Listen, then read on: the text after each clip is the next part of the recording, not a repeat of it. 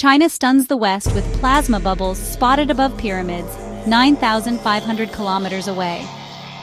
What if a single experiment in China could disturb the skies above Egypt's pyramids, 9,500 kilometers away? Hard to believe? Well, that's exactly what happened.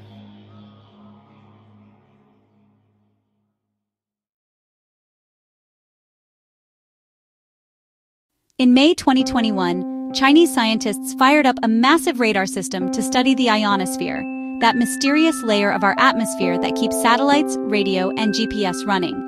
Their test created something unusual: plasma bubbles.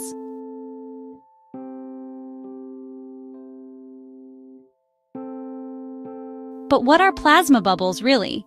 Think of them as invisible storms in the upper atmosphere. They twist signals, disrupt communication, and ripple far beyond where they begin.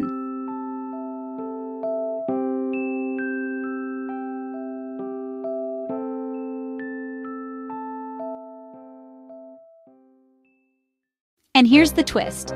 These bubbles didn't stop in Asia. They stretched thousands of kilometers, reaching all the way to North Africa, right above the ancient Pyramids of Giza.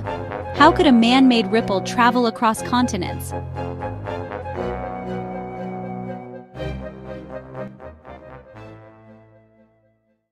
Before we continue, subscribe to our channel for more incredible stories and discoveries, and hit the notification bell so you never miss what's next. So what does this mean for us?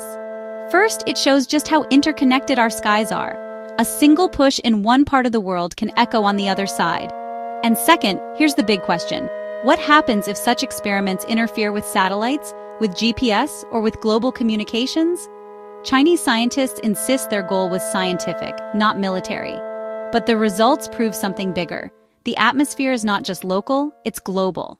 From the world's oldest monuments to the frontiers of modern science, one thing is clear: the sky above us belongs to all of us, and what happens in China can truly be felt above Egypt. If you want the full story, the article is linked in the very first comment below.